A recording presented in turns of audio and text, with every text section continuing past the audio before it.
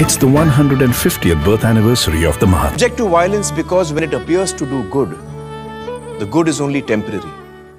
The evil it does is permanent. The weak can never forgive. Forgiveness is the attribute of the strong. The best way to find yourself is to lose yourself in the service of others. With a strong belief in your purpose, even an insignificant being can change the course of history. I'm ready to die, but there is no purpose for which I'm ready to kill. You are a product of your thoughts. What you think is what you become. Happiness is when what you think, what you say, and what you do are in harmony. You must not lose faith in humanity. Humanity is like an ocean. A few drops in the ocean are dirty. The ocean does not become